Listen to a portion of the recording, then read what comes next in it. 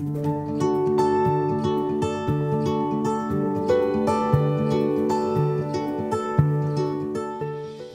is something that you don't think about a lot as you're a young man or a pro, and I think as soon as you have some success, you start to think about charity. The PGA Tour is obviously a pillar of charity compared to all sporting organizations, and for myself, I think once I started having some success, I felt almost necessary to give back. I felt so fortunate in my position that I would like to help others. So I have my foundation, and I try and do my best to give back to the young golfing community and to leave sort of a positive imprint on sort of the area that I grew up in.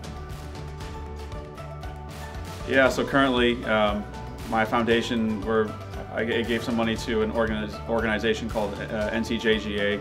We're going to try and build a clubhouse at Goat Hill, which is in Oceanside in California.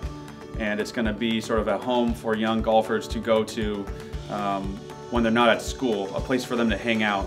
And so it's going to be at a golf course. It's going to be their clubhouse. They can we're going to build the structure, and they're going to don't have a fine print idea of exactly what we want it to be, but we're going to sort of get some input from the kids and sort of have them create sort of their own clubhouse and place to hang out. Because growing up, I remember golf is it's hard because you're so alone and you want to hang out with your friends.